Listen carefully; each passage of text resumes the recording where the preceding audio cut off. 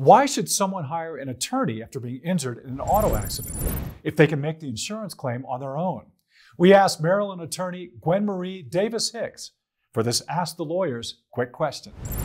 I can tell you from my experience, you make the insurance claim on your own, you're probably going to have they're going to lowball you.